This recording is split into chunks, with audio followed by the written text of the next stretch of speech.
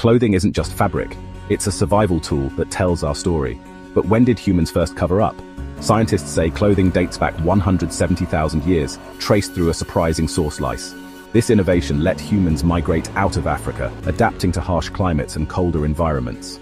Studying lice DNA shows clothing existed 70,000 years before humans moved to colder areas. During the Ice Age, clothes, fire, and tools ensured survival, as modern humans appeared 200,000 years ago. Eyed needles for sewing date back 40,000 years, while scraping tools for hides are 780,000 years old. Clothes weren't just practical, they likely had social and cultural meanings too.